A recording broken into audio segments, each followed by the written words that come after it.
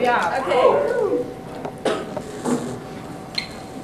So, thank you for coming. This is a wonderful turnout. My name is Yassi Eskandari. I'm a member of the Berkeley Student Food Collective. The Berkeley Student Food Collective is an incredible group of students who are dedicated to providing fresh, local, sustainable foods to the Berkeley campus and community. In case you haven't heard the good news, we're officially open for business. We're located,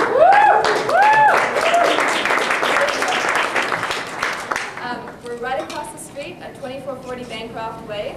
Please check us out if you haven't already, and everything that you're enjoying today is actually from the Food Collective. You're welcome. Before I forget, I'd like to thank Project Peace and the Graduate Assembly for their generous sponsorship. Without them, this event would not have been possible. And now I'd like to introduce the panel. First, we'll hear from Joel Salatin, who is farmer and owner of Polyface Farm. It's a sustainable farm that was made famous in The Omnivore's Dilemma, which is Michael Pollan's book. I'm sure most of you have read it, and also the film Food Inc., and the newer film Fresh. Sibella Kraus is founder and president of SAGE, the Sustainable Agriculture Education Foundation, and she's also the founder of the Ferry Plaza Farmers Market in San Francisco. And then we have Ignacio Chapela, who is our very own professor here of microbial ecology. He is internationally renowned as a researcher, and perhaps most widely noted for his work in Mexico, showing the connection between, or the effect of genetically modified corn on ancestral varieties. He also somehow makes the time to talk to wide-eyed undergraduate students like me, and he's also the faculty sponsor for the decal that the Food Collective is teaching this semester, and I encourage you to check that out. Thank you all for joining us in the panel. All three speakers are experts on the areas of food, agriculture, and ecology, and they will draw from their unique experiences and backgrounds to offer us an interesting dialogue on the question, is sustainable food and agriculture the future? And before we begin, two quick announcements. Please turn off all of your cell phones, and you should have a note card that was provided to you. Those are for questions. Please write your questions on that note card. We'll have volunteers coming around with baskets towards the end of the dialogue, and I will read your questions to the panel in the last 20 minutes. So, without further ado, Joel Salatin.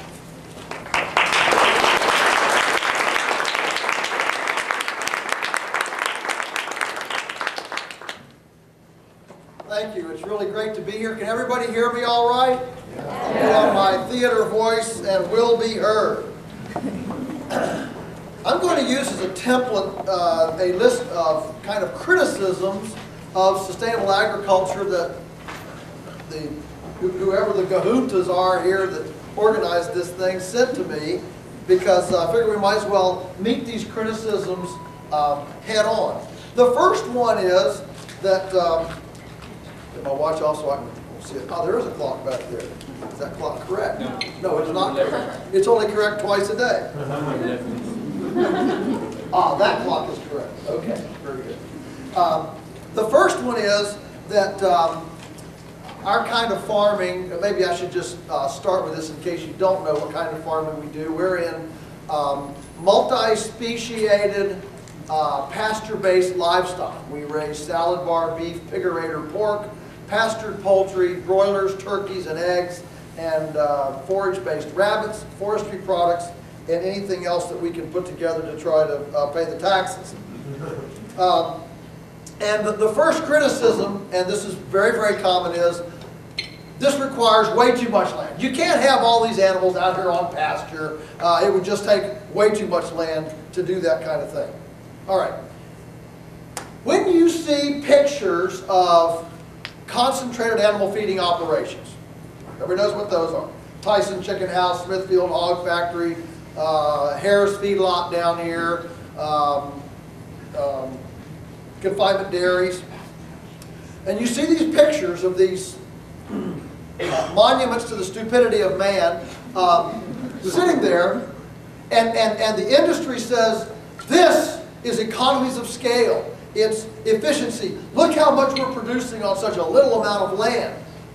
What you're not seeing in that picture are the hundreds and hundreds of acres of grain production land necessary to feed the grain into those houses. The industry wants you to think that this is some great achievement of efficiency, that we can cram all these things in one little spot, one little footprint, and as if it's a standalone efficiency, if it's a standalone model. And it's absolutely not. It is a completely dependent model on cheap fuel to grow all the grain, cheap fuel to dry all the grain, cheap fuel to transport all the grain, and not only just all the acreage, but the cheap energy to make it happen, and then to dispose of all the manure, which is now, instead of being spread out in the fields, it is now concentrated in a toxic situation that's too much for the land surrounding that CAFO to handle, and so it gets trucked to far distances with more cheap fuel. So the lie that the industry presents to us, that this is some sort of a standalone efficient kind of thing, and it would take so much land to do what we do, is simply not true. If our animals didn't eat one blade of grass, if the pasture didn't displace any of the grain they're eating, let's just assume that for a minute, okay?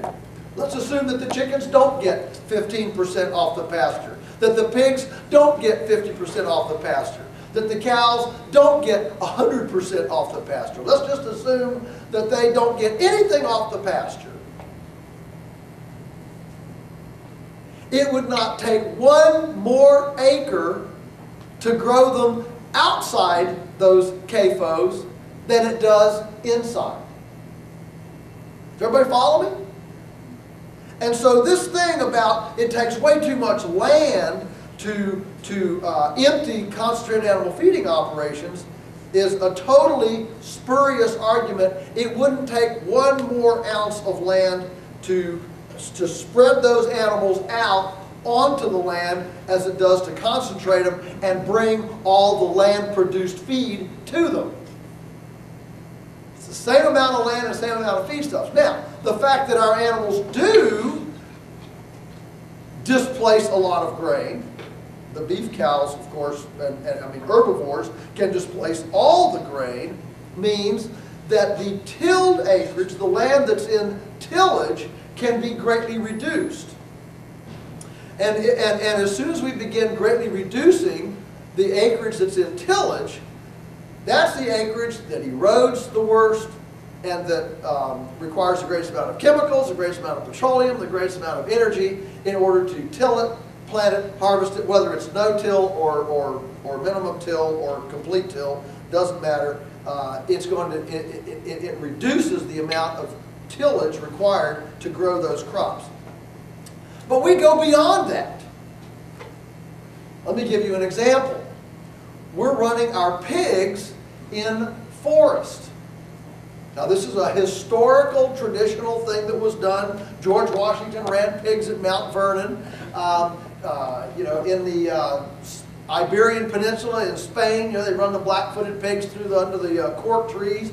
And imagine a culture where the person who knows how to prune the cork trees for maximum acorn production is revered as much as a heart surgeon. Imagine that kind of culture. That's what we're talking about here. And so they have sculpted over centuries a landscape to produce cork for wine bottles and acorns for fattening pigs, and over centuries have selected a porcine genetic that works very well in that pasture acorn forage system. So on our farm, we have several hundred acres of forest that, in previous years were burned by the Native Americans routinely to keep down the underbrush and all that, and maintain the oak trees in a silvopastoral setting where the canopies are able to spread and reach physiological genetic expression because of the wider spacing between the trees. Well, once the fire departments came in and fire was suppressed and all the big 3 million head herd of buffalo were gone that used to maraud through and beat down the saplings and the brambles and that sort of thing and keep it park-like and open. Once all that was done, then these forests started to grow in densely and get very thick. In fact, now the silviculturalists are telling us that these Appalachian oak forests are dying due to a lack of periodic disturbance that's necessary to maintain that openness and keep the oak trees healthy. And as somebody who cuts a lot of oak trees, I can assure you that 70% of our oak trees are dying inside. They're all decaying and dying. The problem is, how do you get disturbance? You know, it's illegal to start fires anymore.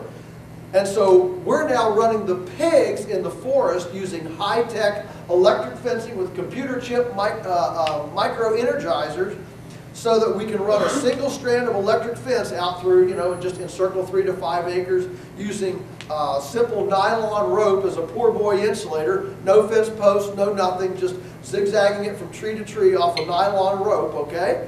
And we can put 50 pigs in there, and the pigs then eat the acorns. They till the pine needles and leaf duff into the soil to stimulate decomposition. They eat the bugs and the critters that would affect the root crowns of the oak trees. They eat those to protect the oak trees. And they eat the starchy roots from the mountain laurel and the brambles and the greenbrier that choke and act as weed species and open it up so that there's a second tier of forage production, weeds, forbs, grasses, legumes, under these trees to create a second biomass solar collector rather than just a sterile leaf duff under the trees.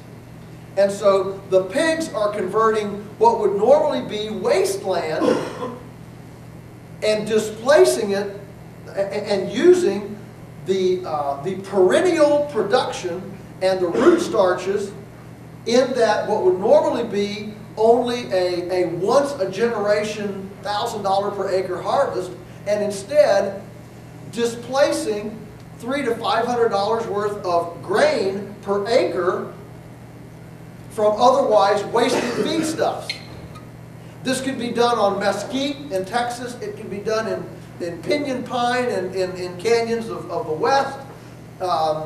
Every place has its mast, its you know, its nuts and edible things that pigs have a pretty wide edibility, palatability index. The point is that we can take every pig currently grown in confinement animal feeding operations, spread them out in the forest lands of America, and produce all the pork we're producing without any of the tillage. What do you think about that? And the trees would be healthier. And it would make pork that's fit to eat. You know, when the industry says pork the other white meat, they should say pork the other white, junk, nutritionless, slovenly, you know, tasteless, atrophied, whatever. Real pork should be rose-colored and vibrant and get a lot of gamboling exercise. So when we look at it that way, we begin to realize, indeed, this kind of farming does not take larger amounts of land. All right, the second one, it takes larger amounts of, how much time do I have? You have a good 20 minutes. 20 more minutes? All right. The second one is that it takes a large amount of labor.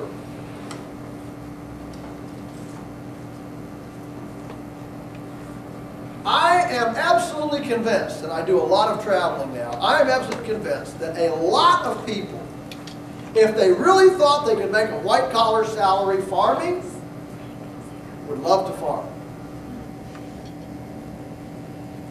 But We all know that in our culture it's axiomatic that there ain't no money in farming. And only dummies do that. Redneck hillbilly trip over the transmission in the backyard hits. That's who farms. And so we grow up in our culture stereotyping the dregs of society as the stewards of our air, soil, and water. Now, I think it would be great if we had more farmers.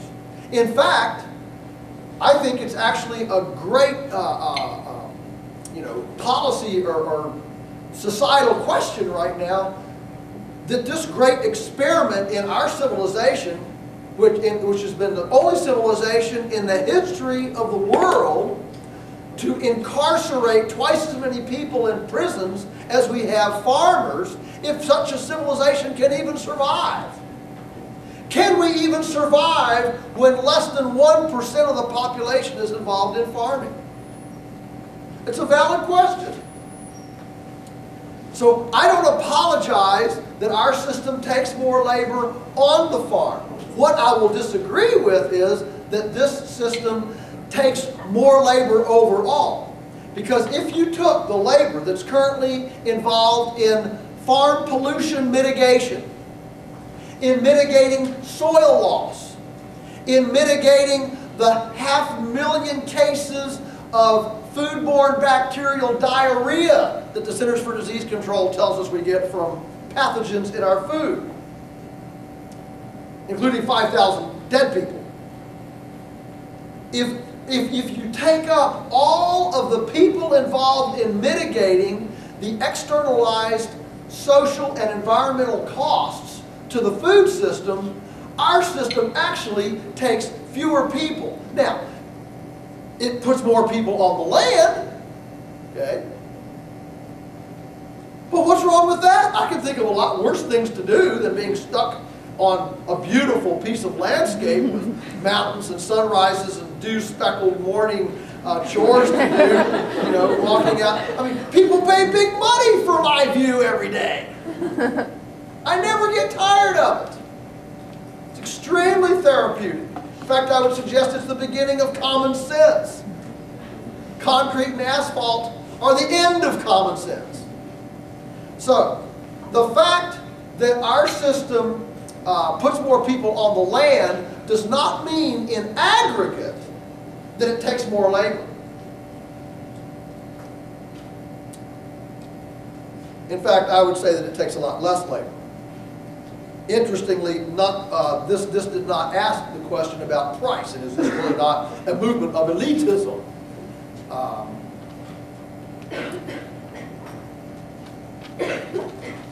In the last 30 years, the per capita expenditure on food has dropped from 18% to 9%. The per capita expenditure on health care has gone from 9% to 18%. Is anybody asking if those two are related? You know, we said you get what you pay for in a lot of things.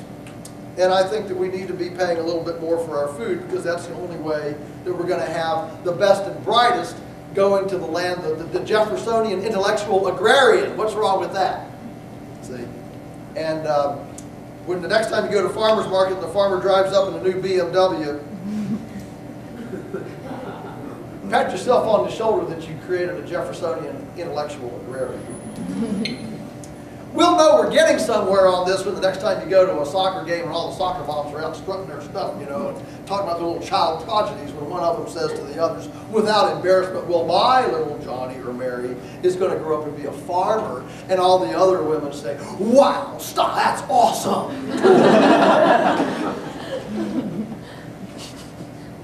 The third argument is, according to this paper, is that our kind of farming is less productive. It's thought to be less productive than conventional agriculture. Boy, this is one of my favorite ones, because the ancillary, the other part of this is that we really can't feed the world with this way.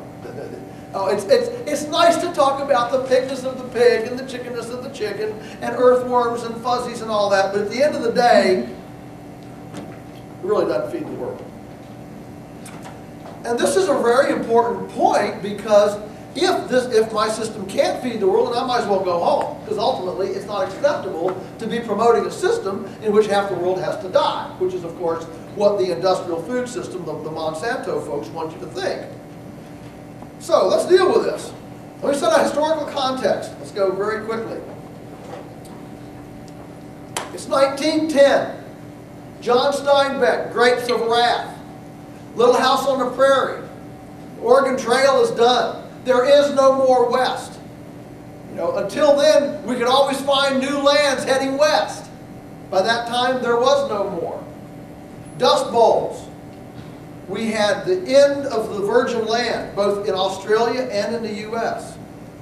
And we had the urbanization, the beginnings of the industrial economy and the urbanization of the civilization, with people moving to cities. And so there was a worldwide paranoia of, how do we feed these people? It's a big deal. How do we feed these people? And so two schools of thought began trying to find the answer to that question. One school of thought looked at life and biology as a primarily mechanical process. And that was the school of thought sprung from the work of Justus von Liebig in Austria in 1837, who with his vacuum tubes showed to the world that all life is just a rearrangement of N, P, and K. Very mechanical view. The other school of thought grew out of the romantic life biological Eastern school of thought, in which it's not just parts, it's wholes. And biology, life is different than mechanics. You know, if you drive down the road and your front right wheel bearing starts going thump, thump, thump in your car, you can't just park the car on the side of the road, walk away for 5 years and come back and get back in it and have it all healed up. That's the difference between mechanics and life.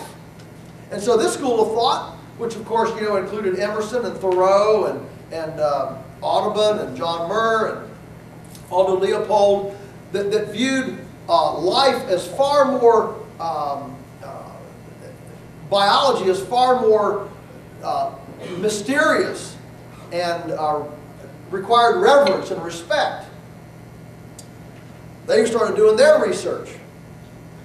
And that school of thought was led by a man named Sir Albert Howard, who in 1943 brought his life's gift to the world, where he'd spent his life in the experiment station in Indore, India, finding the scientific aerobic, the formula for scientific aerobic composting, with carbon, nitrogen, air, water, and microbes, and the right formula and mixture of those substances.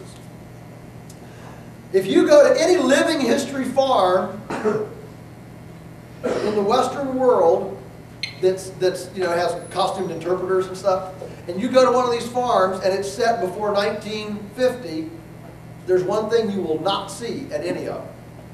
That's a compost pile. Because it was simply not done in the West. And so Sir Albert Howard defined this and brought it to us with his Agricultural Testament in 1943. But there was something else going in 1943 that kind of distracted the world from that discovery.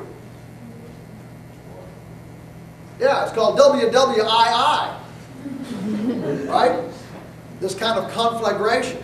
And interestingly, to win the war took a rearrangement of N, P, and K, because interestingly, that's what you make bombs out of. And so there was all the creative and innovative effort that had been devoted to how do we feed the world was diverted to how do we make bombs, and the manufacture, distribution, policy, and chemicals surrounding bomb making trumped any other discovery that could be made at the time. World War II is now over. It's 1947 and you're a farmer and you need soil fertility. You have two options. You can either go down and buy this little stuff in a bag and spread it, or you can use scientific aerobic composting, which is all about biomass, degeneration, decomposition, feeding the soil food web, the life that's in the soil, which happens to be more than the life that's on that we can see, feeding that to create the fertility. The problem is that in 1945, as a farmer, you don't have the infrastructure to metabolize the innovation that Sir Albert Howard brought. In innovation, all innovation has a tip, and then there's a slinky effect, a lag time, until all the metabolism of infrastructure, policy, and understanding develops to metabolize that point of innovation. Right now we see it in our culture with e-commerce. E-commerce is booming way up here, being very innovative, and state and national and local governments are going into apoplectic seizures trying to figure out how to collect the sales tax on it when nobody goes to a cash register. That's a perfect example of where the innovation is running ahead of the cultural metabolic capacity and the infrastructure to handle the point of innovation. Well, this was the same way. His composting method required copious amounts of shredded biomass. In a day, before farmers had PTO-powered tractors, or even tractors, I mean, we were still using, in my neck of the woods, in Virginia, we were still using mules and horses in the early 1950s. Farmers, a lot of them didn't even have tractors. They were still using draft power. Electricity. We needed ability to move it cheap, inexpensively. You just couldn't move this stuff by hand with a fork. You couldn't move the volume of it that you needed to move. There was a reason why his work was done in India, where labor was cheap, and you could chop this stuff up with a machete and move it by hand. And there's a reason why that it happened there in India even that early. There was already a labor differential, and so this gift to the world cannot be metabolized because we didn't have hydraulic front-end loaders, tractors, ease of movement, ease of chipping and shredding and spreading and handling the biomass on site, created by solar energy on site that was necessary to do large-scale composting. So in 1947, you're a farmer. What are you going to choose? Are you going to choose the simple little cheap bag of NPK fertilizer that the Pentagon paid for all the manufacturing and metabolism, policy and distribution system, and you got it cheap? Or are you going to go over here and use this one? You've got to use a machete and chop it up and fork it and spread it and spend all your time and all the people in the community trying to spread this stuff around. Which one are you going to choose? The bag, of course. Of course the bag. And it took 30 years for our side to get the infrastructure necessary to metabolize this new aerobic composting model.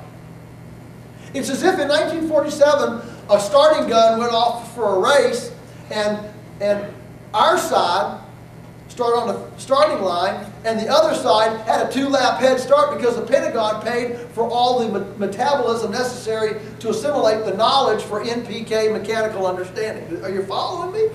This is important because it's easy for us to demonize those farmers that started with this. The problem was they didn't even have the infrastructure to metabolize the knowledge of the point of the innovation. Here's my point, folks. If we had had a Manhattan Project for compost,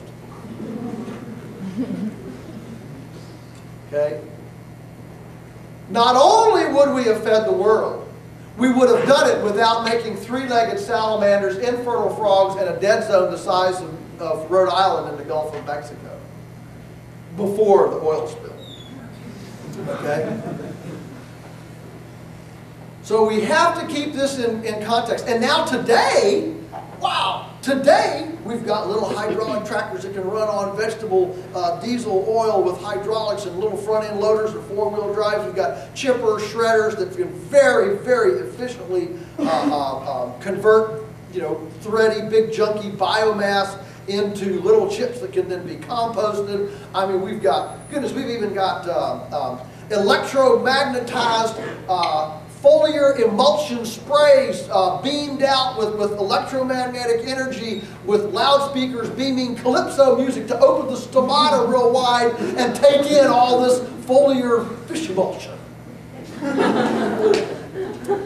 So our side has come a long way, okay? Now, we're spinning circles around the other side, but the other side just doesn't know it yet, because they've got a lot of inertia and a lot of policy and a lot of subsidies and a lot of sweetheart deals and a lot of, okay, to defend them and to do that. But absolutely, our side has come on to this point.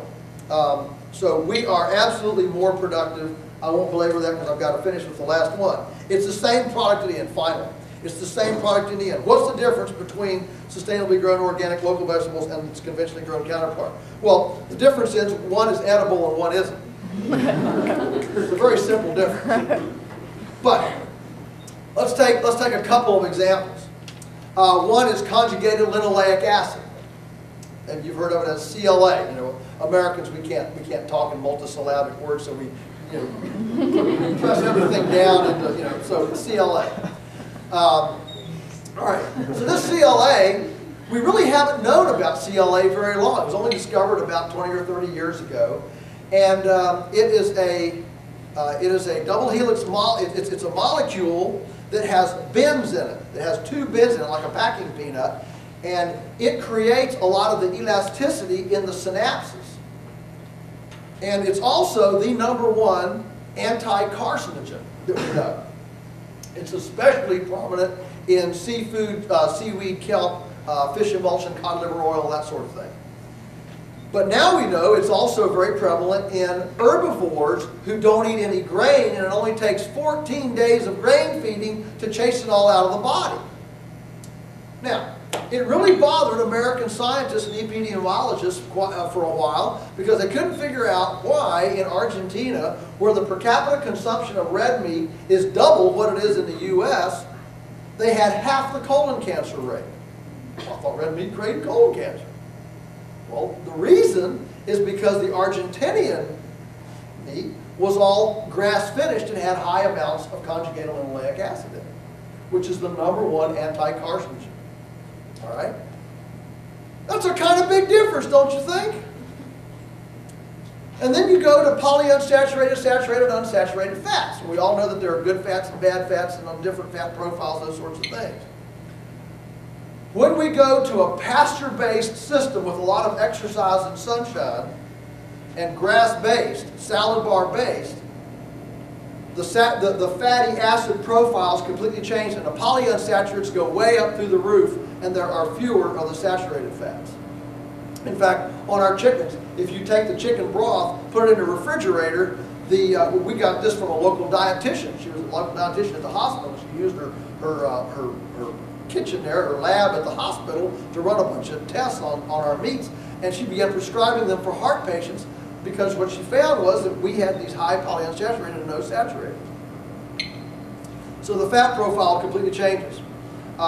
Mother Earth News magazine commissioned a study. You can Google this. Over 2 years now, they've done this in their magazine, comparing pastured eggs to the regular U.S. DA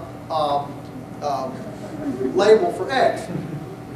And they take about 11 nutrients, riboflavin, folic acid, cholesterol, different things in the egg. And about 12 of us around the country submitted our eggs to a lab. I don't remember. I don't remember where it was. But anyway, we went to the same lab, and Mother Earth News magazine has covered this. And I mean, the profile is so different, you wouldn't even think it's the same substance. It's that far different. Okay. Anecdotally, you'll appreciate this. We have a caterer that does wedding cakes. They sell wedding cakes by vertical inch, so much an inch. How many inches you want. And what they found is that if they use our eggs with the same recipe, they get 30% more elevation, because there's that much structure in the egg to whip up better. Pastry chefs. The pastry chef window for freshness and marketability is 36 hours. With our eggs, they can get 72 hours. That's the difference between profit and loss in a pastry deal. Okay? We have numerous high cholesterol patients that start eating 6 eggs a day in their 80s. And in 3 weeks, their cholesterol is normal every single time. This has been done over and over and over again. Folks, we really are what we eat. And it does make a huge difference how these animals are raised and what we do with them. We can check it empirically, we can check it anecdotally, we can even feel it in our bodies.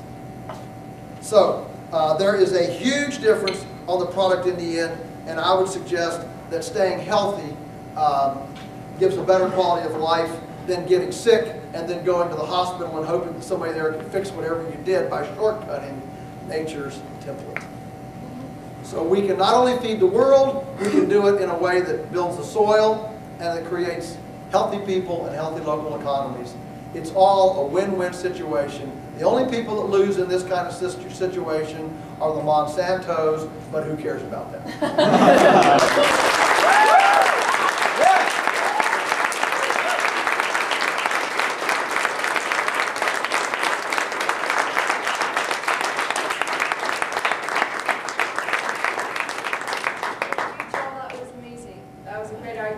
And by the way, I had provided a little sheet of arguments, like points that the panel should address, and I think half an hour was enough to wrap it up. But we're going to continue to our second part of the event, which is going to be a conversation between the 3 panelists.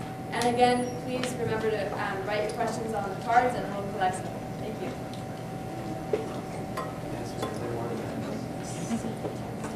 Oh, you're not worried. I don't know. We can talk loud. Well, I brought some there that share it. Will one work? You can even see better faster. Oh, the camera. Oh, I did not. Okay.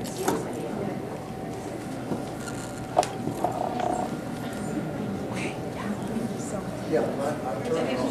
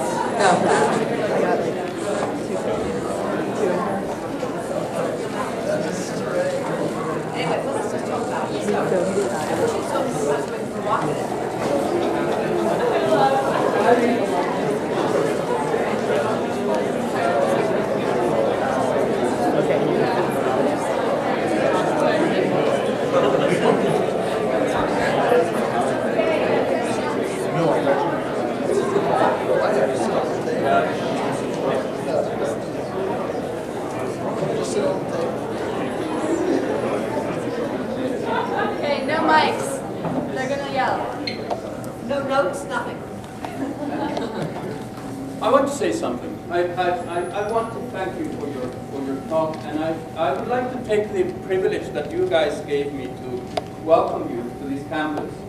But it shouldn't be the kind of welcome that would lead you to think that the campus looks like this. I would like to let you know who these people are that I think you are, because you guys look really amazing.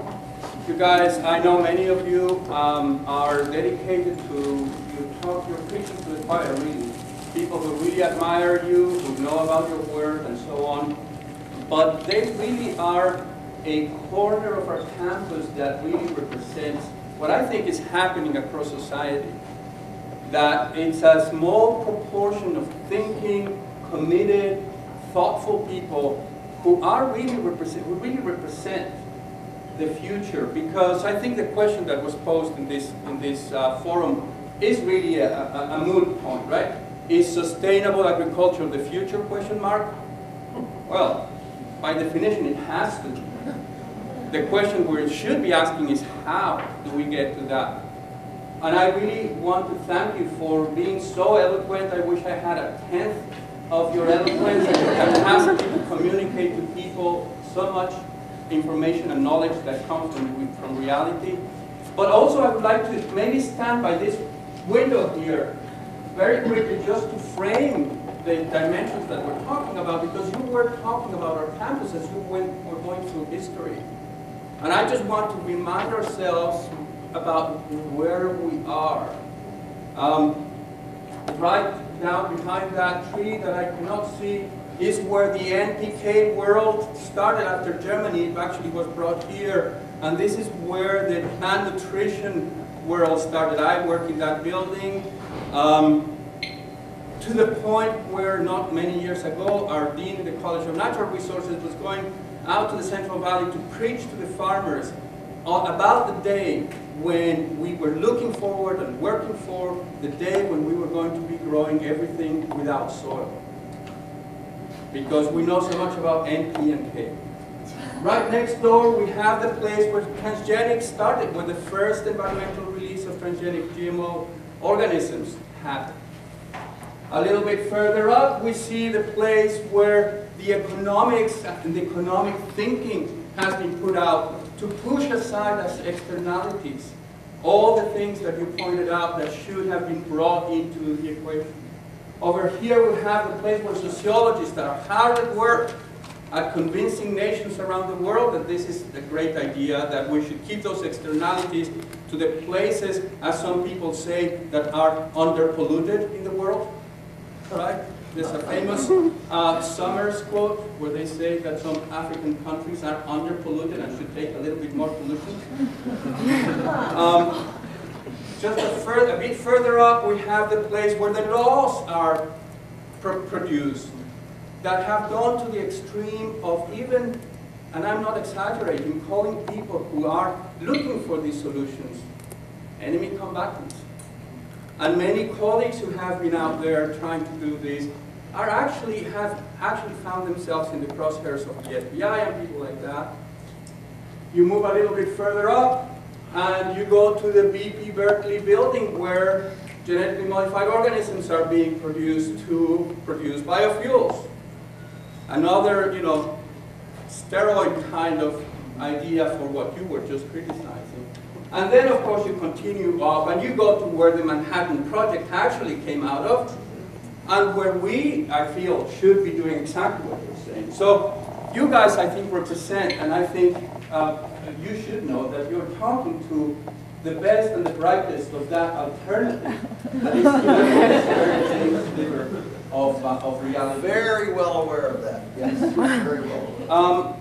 I just wanted to make one last comment about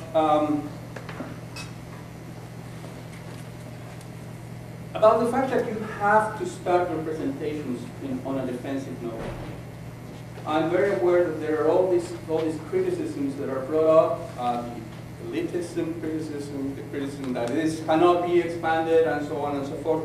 And not to make a lecture about it, but I think I am convinced that what's happening here is the usual practice of shooting the messenger and pointing the finger at the messenger instead of at the real problem and the people who are actually causing that problem. I'm sure you don't have all the answers. It's amazing how many answers you actually do have. It's really extraordinary. But who would expect this one person to have all the answers? But the answers that you do have seem to me really, really real, because you are diversity literate, you are socially aware, you're politically aware, and that, I think, is the foundation that would create a sustainable world in the future, not one where there is just one single answer that will solve all the problems, but one where every place, every landscape, as you talk about, is actually adapted and adopted to produce whatever is best, including non-agricultural products. And that's one thing that I would like to raise, that we are so obsessed about producing food and feeding the world that we always forget that there are other parts of the world that shouldn't be producing food, that shouldn't be thought in terms of productive capacity. So those are the comments that I wanted to see your response to, and how you feel to be in this campus. Oh, well, nobody's thrown a tomato at me yet, but I haven't gone to those buildings. They're not season. I'm very honored to be here, and I appreciate, absolutely, you know, I understand the social, the cultural innovation that has happened right here, for good or bad, in any case. So yeah, this is neat ground. There isn't one answer by any means, but there's a combination of things. Let me just throw out maybe a couple of things that you just might think about. One is, this is just stuff to, all right, out of the box. If every kitchen in America had enough chickens, just say those carefully, kitchen and chickens. If every kitchen in America had enough chickens attached to it to eat the food scraps from that kitchen, there would not even be an egg CAFO or egg commerce in the entire country. But what happens is we get little green environmental awards when, for example, an institutional dining services separates out its compostable trash and puts it in a diesel truck and goes 10 miles away somewhere to a composting facility, and ooh, we gaga over that as if that's really green, when the really green thing would be to just hook the chicken house right up to the kitchen and have the eggs go into the kitchen and the scraps go into chickens, and it all just happens with no diesel fuel whatsoever. If all of the diesel fuel that's been spent to send California unseasonal produce to the East Coast had gone into making plastic film for season extension hoop houses and greenhouses on the East Coast, there would not be any unseasonal vegetables having to go from California to there, and then California could become more food sufficient and there would be more areas for wildness. These are just two things. But I think that they speak to the kind of interrelatedness and the close relationship that we need to see when we start talking about these issues, and not come to it with such a compartmentalized view, which these buildings tend to represent. You know, we've got a problem here we solve. We've got a problem here we solve. Then over here we solve the problems, and the problem solved over there created. But if we can become eclectic and broadly diversified in our thinking, so that we bring our disciplines together in a multidisciplinary way, then we start really getting to the crux of the issues.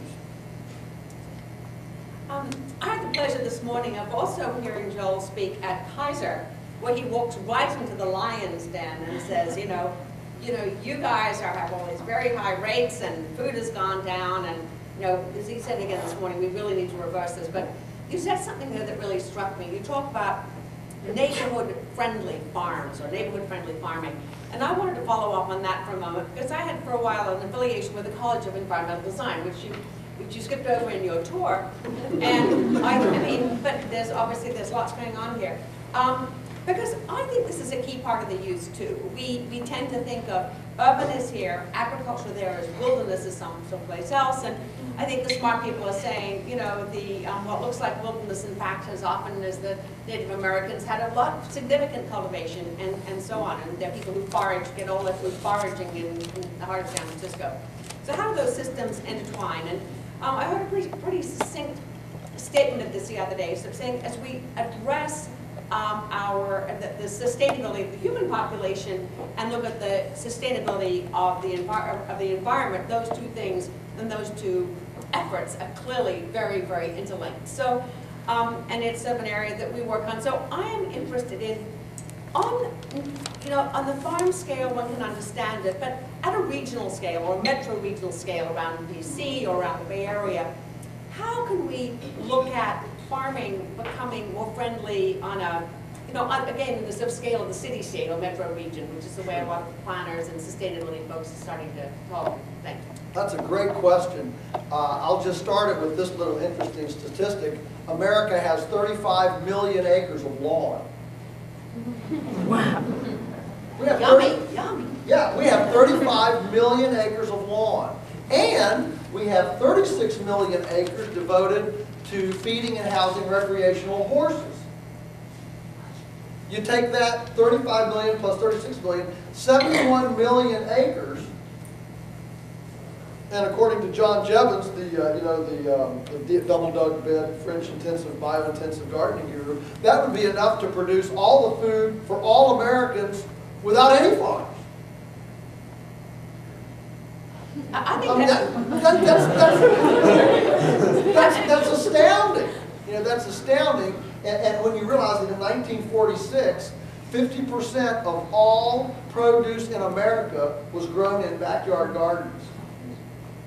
There's a lot of the suburbs, all these 5-acre, 6-acre residential estates that we spread fertilizer on and run over them with our little John Deere jockeys. There's a lot of land here.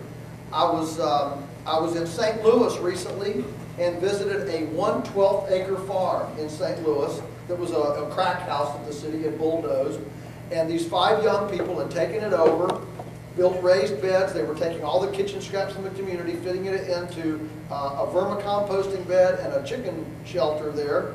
And make a long story short, they were providing all the food except for meat and dairy for 20 families off of this 12th acre farm. And I asked them, I said, so how much food in St. Louis could be produced in St. Louis? They said, every bit of it. Baltimore has 40,000 acres of vacant lots. I think that gets at the question, what does it mean to be a farmer? Are you 100% farmer or 100% urban? And I think as we look at this urban-rural linkage, we're really looking at occupations. There are people who, we sort of don't think, well, if the one spouse is a school teacher, the other one is. We tend to think, well, farming is different. If there's somebody earning a secondary living on a farm, well, there's something wrong with that farm operation, which is kind of ridiculous. But what I sort of see is that everybody being a bit of a farmer, whether it's again enjoying the backyard or growing in the neighborhood lot, that there's that knowledge of simply how to grow a carrot or a head of lettuce. That doesn't mean that's a full-time occupation. But I think by the same token, there's this great prejudice, which I think you may have mentioned earlier, the people who live in the country are Hicks. And I think that there's... Well, most of us are. But then you call yourself a Jeffersonian intellectual. And so I don't think that's the picture, but I think really there are some real issues here. So one of the ways that I see it, what we need to revitalize is not just the way we're farming, but very often we really need to revitalize rural communities. And I was involved in a project here recently where, I'll just mention briefly that this was a town that was looking to get a bit more density because it was going to have some centers, it was going to have a rail system come through it. And I was really excited to see as this town sort of contemplated a bit more density and a bit more urbanity. It made it a more exciting town, and by that very same token, there was a sense that its edges would now become more important. And so I think that, and there are also many examples where some of the problems or the economic problems in agriculture are not solved only at the farm scale, they're solved at the rural community scale. That rural community needs housing, for example, for people working on the agriculture, or they need a processing facility that's centralized. So I think we really, when we look at how to solve these problems, we need to look at the urban problems and some of the rural problems as being interlinked. And we have a perfect example here in the Bay Area where the Bay Area metropolitan, ABAG and as a 9 county area, we are charged now through SB 375 to reduce our greenhouse gas emissions. And all these councils looking at this are focusing on the built environment, they're focusing on transportation and density, but they're really not looking at agriculture and as part of it at all yet. So green really means what can we do green to the built environment? Can we make this building more efficient? Can we have more people on transit? But I think it's time to really look at the agriculture in that old Garden City sense from 100 years ago. You you like to go back to the John Howard times, well, that was part of what he inherited too. Yes. Yeah. I'm interested, I'm actually excited. You have such a... Speechless? No, I agree. I think, for example, you know, we hear a lot about food deserts, for example, in poverty inner cities, and the problem is that the building inspection and food police are not sitting down trying to figure out how to incorporate food production in the food desert. They're trying to figure out how to get food from out there in here, when actually there's all these vacant lots in there that can be turned into food, and people can take the kitchens they already have and start cottage entrepreneurial industries making pot pies and broth and chicken stock out of their own gardens and backyard rabbits and chickens for their neighbors in the community, but it's not zoned that way, or there isn't a strong enough beam for a commercial kitchen to be under, or you know, all these. Well, big deal just happened in San Francisco. Many of you may have noticed that there's long been an ordinance that you cannot grow food in your backyard for sale. As I understand it, there's still throughout the Bay Area, you cannot grow food for sale. If you grow in your backyard, you cannot sell that food. You can't be a business person in your backyard. Yeah, because it's residential. Right, but and that's sort of ridiculous, because if I've got extra, maybe I want it clean, but maybe I want to sell or trade. But anyway, that's beginning to change. It's changed recently in San Francisco, and I think there's discussions here in Berkeley that should also change. That if you have 1,000 square feet in your backyard, and it can be productive, and you can put a greenhouse on it, that could be a small enterprise. Absolutely. Yeah, often the so-called economic crisis, which is not a crisis at all, it's a development, right?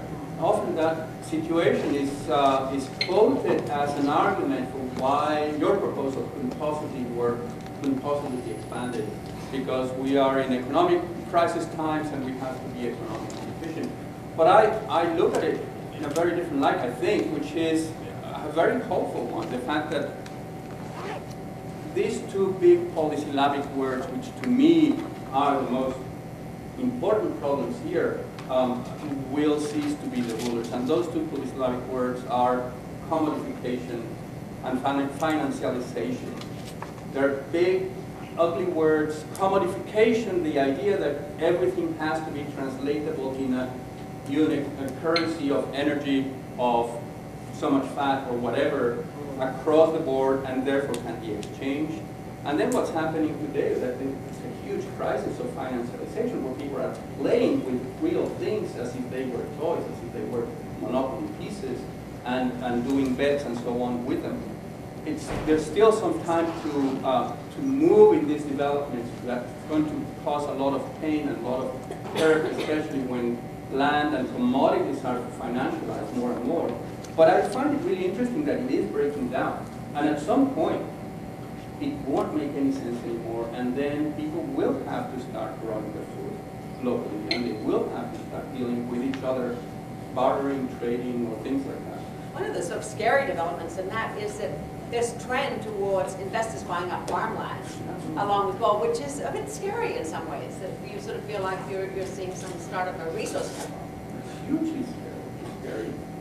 Do you know, in California, we recently did a food set assessment that, according to a set of these sort of national food data sets, that in California we eat an average, or in the whole West, an average of 70 pounds of pork per person per year. That's of the West of the United States. But in California we raise maybe 1/4 pound of pork per person per year. So how is that shift going to begin to take place? Probably eating a bit less pork is maybe part of it. But how can that begin to shift over? Because it's crazy that the pigs are raised where the corn is, right? Well, not under the oak trees or the hazelnut well, absolutely. trees. I just spent a day 2 days ago with David Evans at Marin Sun Farms, that many of you I'm sure are familiar with, right here in Point Reyes. And we drove through miles of forest that would be greatly enhanced with, when I say run the pigs in the forest, I'm not talking about we just turn them loose and they run in the forest. I'm talking about feral pigs here already. Yeah, okay, well, I'm talking about running them, 50 pigs on 5 acres, 2 weeks in a whole year. using this high-tech electric fencing infrastructure, which is very cheap, and you can't even see it. I mean, it's just a little fence that the pigs can see, and you can see if you're right there looking at it, but otherwise, the wildlife, the rabbits, I mean, it doesn't impede any kind of, it's just a single little wire. And you know, he's got this huge demand for pork in the area, and is surrounded by all these forests that could actually use the disturbance once a year to mimic some of this gentle fire that used to go under that the Native Americans would start. But of course, you know, he's precluded from doing that because of all sorts of, you know, regulatory, environmental, different things. And so there is lots of land to use, but we essentially have come in our culture to the point where we think the best thing we can do to the land is extract humanity. And what we're here for is not to arrogantly and manipulatively just rape and pillage, but rather to use our innovation and creativity and massage the landscape with managed disturbance to bring it to greater solar biomass production in real time with regenerative principles, not oil, but in real time, than it would if left just to its static products, because tillage, nobody has figured out how to make tillage a sustainable system. And so all historic systems, whether it was maize in Mexico, and you can certainly speak to this a lot better than I, but all these historic systems required a 2 to 3 year pasturage time between the tillage time for the soil to develop enough to then birth a tillage, you know, an annual crop. And that was held in balance inherently by using draft power, because draft power, whether it's a yak, a water buffalo, a horse, or a mule, needs pasturage. So that enforced a kind of a perennial pasturage balance into the tillage equation. Now that we don't need draft power and that pasturage, well, we can till all the time and just supplement with, you know, NPK. But like I said, that's not a regenerative system. It doesn't last over time. So as soon as we go to a perennially based system, quit feeding herbivores grain in the first place, and then let the pigs go to perennials, and chickens drop down to historic levels of production, which basically there weren't any more chickens that could eat homestead scraps. Chickens were scavengers. That's why only royalty ate poultry. Historically, poultry has always been the meat of kings, because grain was too expensive to feed to omnivores. If you have to hand till, hand plant, hand hoe, hand scythe, hand shock, hand flail, flail, hand winnow, and then gather up grain on a floor and put it in a mouse-proof vessel before netting, and before extruded corrugated metal bins, where all you had that was vermin-proof was clay pots. I mean, Hosea in the Bible talks about harlots being priced by the bushel of barley. I don't think it's because the harlots were cheap. Because the barley was expensive. And so historically, grain has been very expensive because of all the handwork. Now with mechanization and oil-based fertility, we're able to short-circuit, if you will, some of those inherent biological balances that at least kept us from destroying so much so fast. Now we can destroy a lot more quicker. So I bet many of you have questions. Is there a system for collecting? Yeah, so we've decided not to do the cards, so if you'd like, just stand up and ask your question. And I guess you guys can follow on to whoever you'd like. Okay. I already wrote it down, but so you mentioned the ability to produce the same amount of pork sustainably, but seeing how people are dying of obesity and heart disease, do we really need that much pork? Do we need that much? Like, that's my question. And there's also animals involved in this. Like, what you do is slaughter animals, so don't we need to eat less of that? Okay, great question. Are you a vegetarian? You're vegan. For a reason. Let me go ahead and just go right in where angels fear to tread. Everything is eating and being eaten. If you don't believe it, go lie naked in your flower bed for 3 days and see what gets eaten.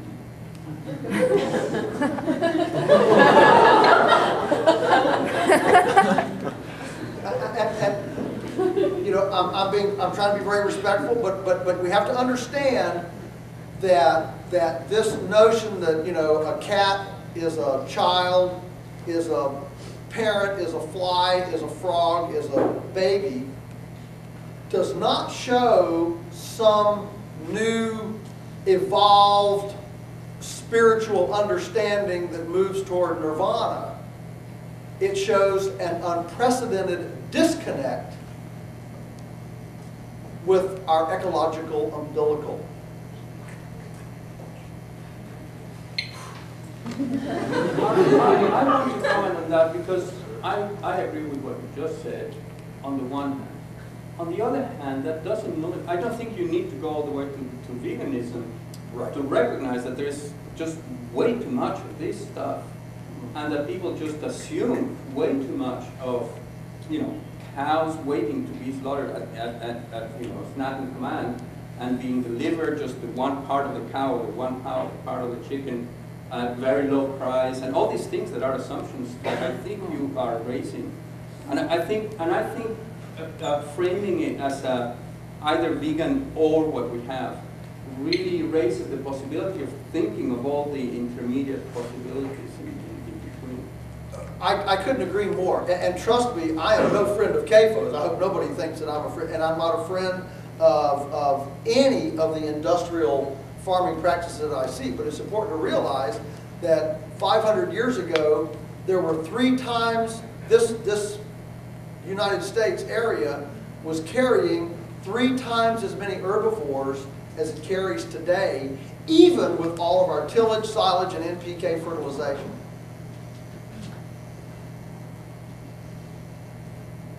Okay? So, it's not the herbivore that's the problem. It is the management of the herbivore that's the problem. And nobody could disagree more with industrial management of herbivores than I do. But if we go back to a biomimicry situation like we see in the Serengeti, like we see in the Cape Buffalo, like we saw with the bison, we see this principle: the herbivore is always moving, it's always mobbed up for predator protection, and it's mowing. The herbivore is the restart button to start the fast biomass accumulation of grass. In nature, grass, which will grow up to, well, shoot, in the Midwest, it was 12 feet tall. You can still see it if you go to Lincoln, Nebraska. This grass handled the way it was handled with 2-legged and 4-legged predators and bison and perennials sequesters way more carbon than forest. The reason that that's so hard for us to understand in our current culture is most of us, our only interaction with grass is the lawn. And we look over here at the trees and like, wow, look at all that biomass. If you come to our farm and you measure grass this tall, and it does that 2 or 3 times a year, times 40 years, and you stack all that up, it's way more biomass than a tree. Now that doesn't mean I want to cut down all the trees. There's a balance here, okay? And all I'm suggesting is that if the grass oxidizes, the carbon just goes off into the atmosphere. If the herbivore eats it before it oxidizes and restarts the sigmoid curve of biomass accumulation under photosynthesis, then it accumulates twice as much biomass, which can then be sequestered. That's why we call what we do mob stocking, herbivorous solar conversion, liquefied carbon sequestration, fertilization. It's a great example of the carbon project in Marin. Exactly, the carbon project is exactly, yeah. And if every farm in America would do this, that has herbivores, we would sequester all the carbon that's been emitted since the beginning of the industrial age in fewer than 10 years. You can't do it with tillage. You can't do it with corn-fed cows. So, so actually, the herbivore is the most efficacious environmental model to sequester the most carbon the fastest, if we want to talk about it. Doesn't mean you need to eat them all. It does, no, absolutely, it doesn't, any more than the buffalo or all eat. Absolutely not. No, it doesn't mean you need to eat them all. And it doesn't mean you need to eat them all the time. It does mean that they are an integral, that they are an integral component of the land healing cycle. It does mean that. And that we could not heal the land, we could not sequester the carbon without it. You should say what you mean, because nobody else is raising their hand. Well, so, Oh, there are some.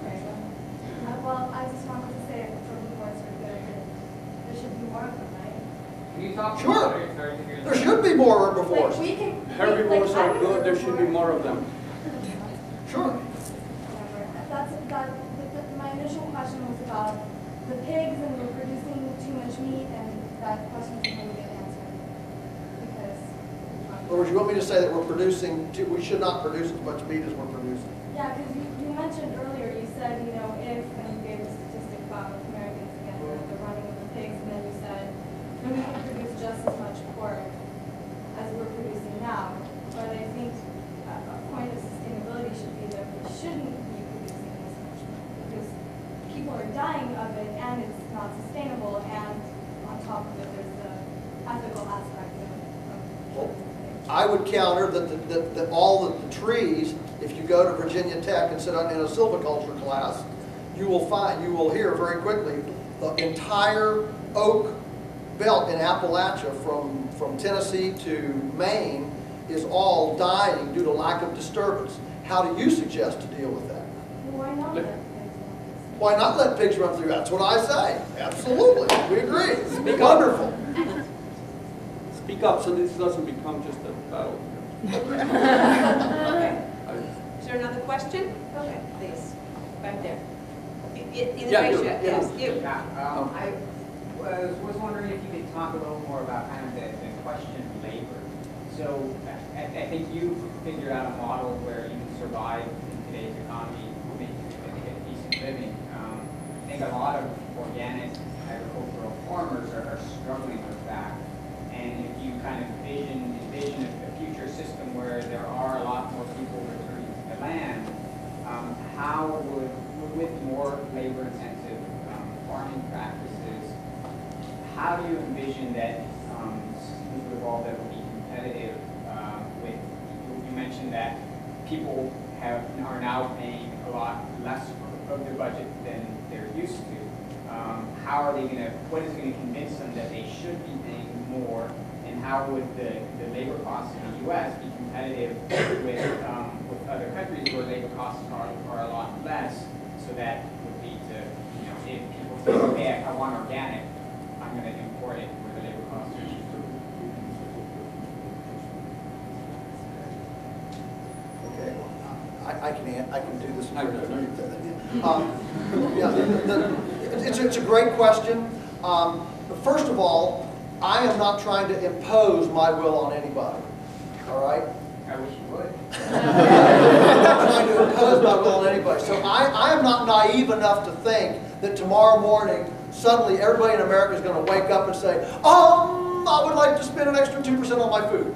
I'm not naive enough to, and I don't even think we should have a national policy that says we should do that, okay? I think it's one person coming to it one at a time, just like all of our customers have come to it one at a time. Our chefs have come to it one at a time. People come to this one at a time. Now, as far as do we have enough money? All right. Now, in this room, I'm sure nobody here spends money on anything that's not necessary. Let's talk about people outside. Can you think of anything people out there spend money on that they don't need to spend money on? Like Starbucks? Like $100 designer jeans with holes already in the knees? Like Coke? Like tobacco? Like widescreen TVs? Like ball games? You see what I'm saying? There's enough money in the system. All we have to do is reprioritize it a little bit and we're in business.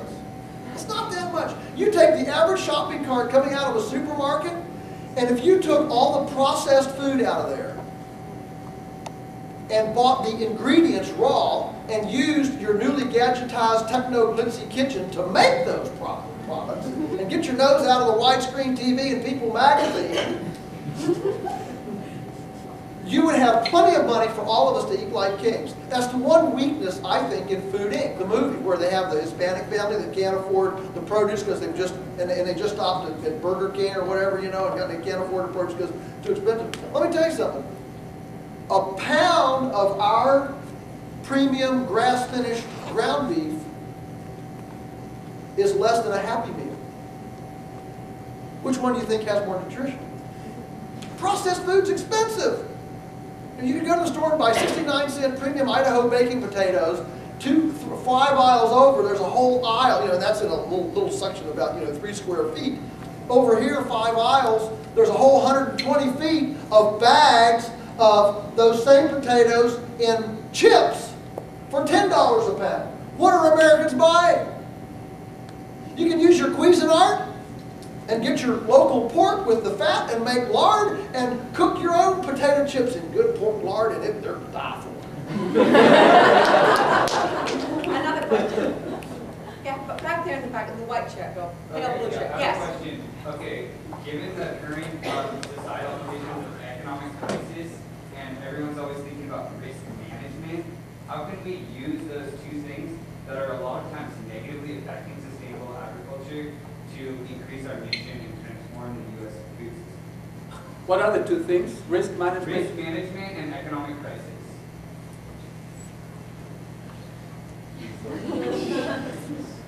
Well, our problem is that we don't have good systems in accounting to measure the things that are the most valuable.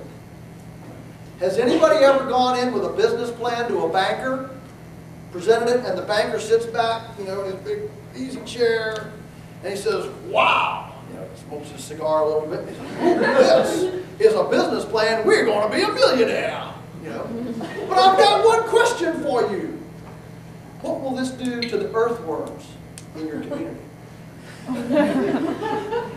We laugh, but does anybody ask that? See, that's our problem. We don't have, in our segregated, you pointed out so well, in our segregated, Greco-Roman, Western, segregated, systematized, fragmented, disconnected, linear reductionist systems, we don't have ways to measure three-legged salamanders and fertile frogs and happy families and health. We don't have ways to measure it.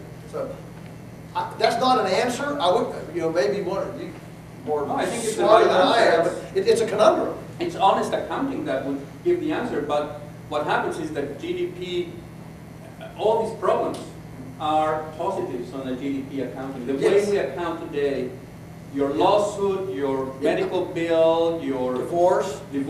everything, it goes as a positive to GDP. Yes, And that's therefore we correct. support that kind of activity instead of saying, we want less of that, even if the GDP is lower.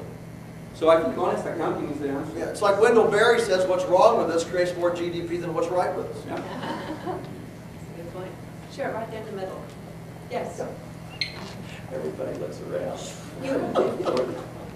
The handsome guy in the white shirt. All right, so Boy, he's starting to talk. white shirt it is.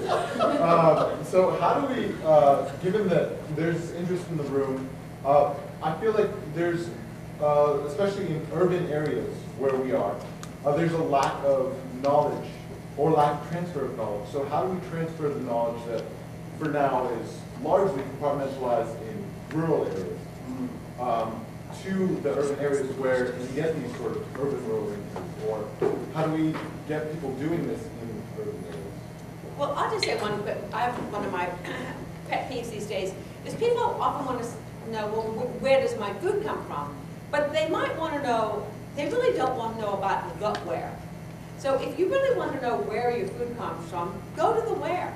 Get to know Aromas and Lodi and Fabo and Molinas and Marshall and all these places that the food comes from. So I wouldn't get so hung up as it 50, 25, 100, and 150 miles, because that really is pretty inorganic. That really doesn't mean very much.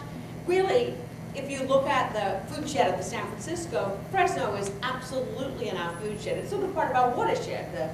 It's an efficient place to grow. It's an efficient place for us to get food, which is not to say that, you know, peaches grown in Redwood aren't great too, but I think it's really to understand those places. And, you know, whether it's talking to a farmer at a farmer's market or going and, I mean, there's so many experiences that one could have.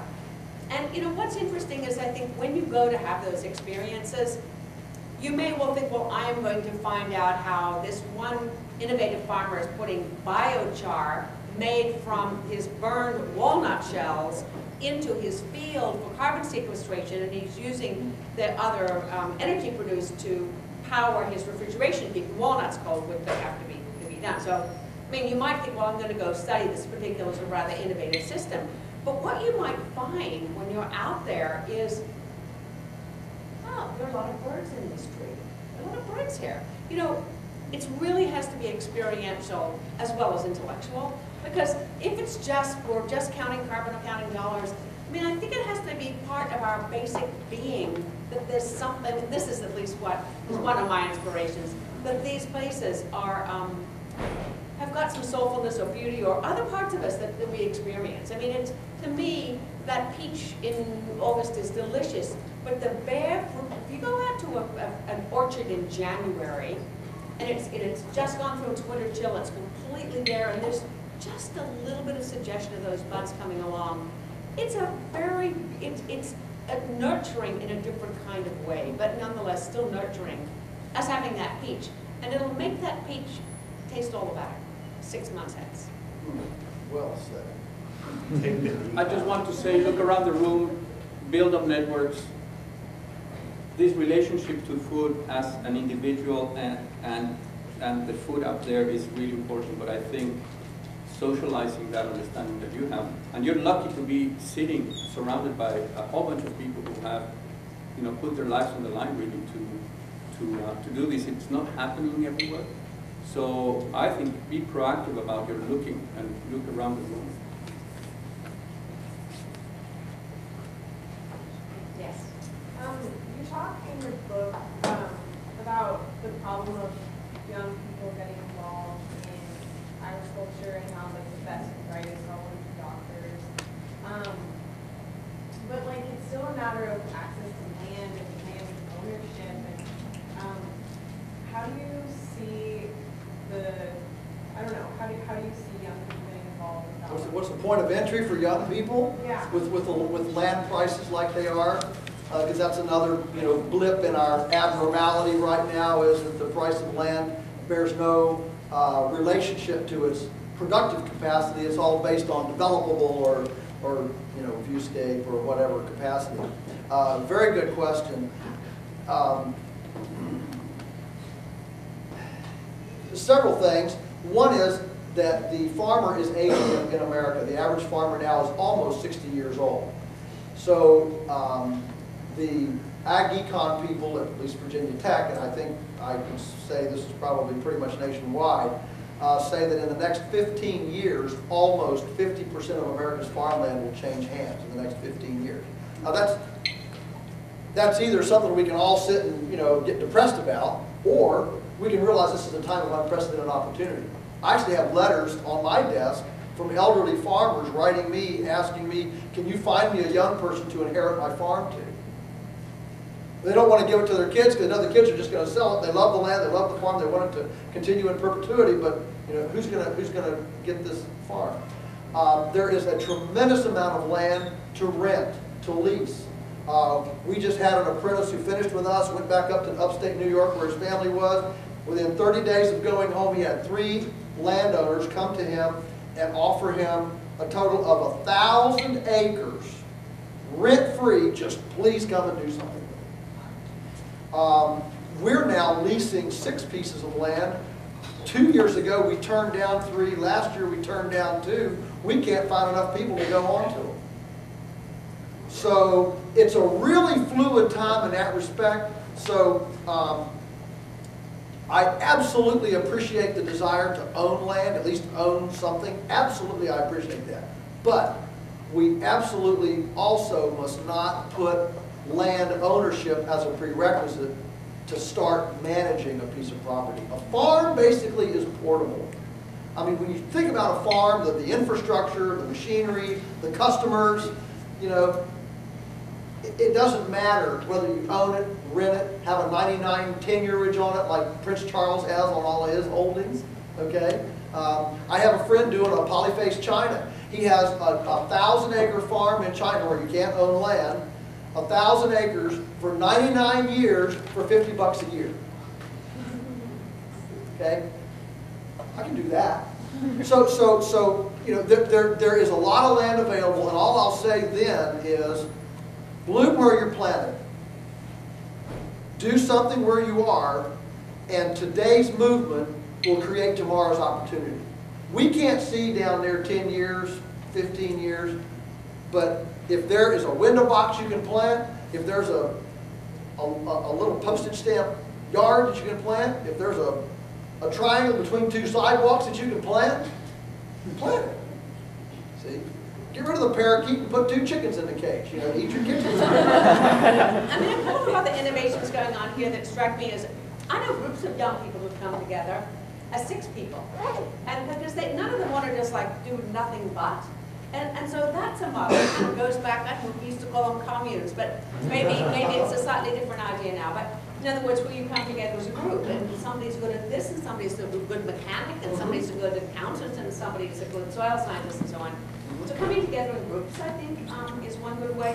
One of the things that we're working on at SAGE is the idea of these agricultural parks, where we capitalize them and put on the insurance and the infrastructure so they're farm ready, so you can walk on and start farming, and take 1 and 3 and 5-year leases on them. So that model, I think, is showing some good promise as well. Just a couple of ideas.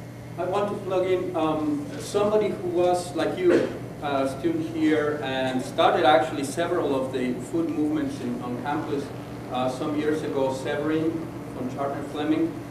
She has a group called the Greenhorns. Check them out online. They're not the only one, but there are lots of people your age and a little bit older who are dealing with this, which seems to be a very important problem. It's very, very big problem, very big problem, very big issue. Oh, and I'm going to put in one more tiny little pitch, and that is next week is the Ecological Farming Conference. You will probably, does everyone know about the Eco Farm Conference? No? Well, I'm going to take a moment.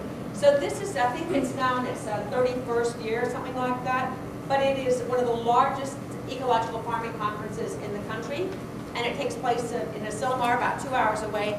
And I believe they're still trying to sell some tickets for 1 day. So you can't buy the whole conference and meals and lodging, and you can't sleep in your car on the grounds, but there's a beach nearby and stuff.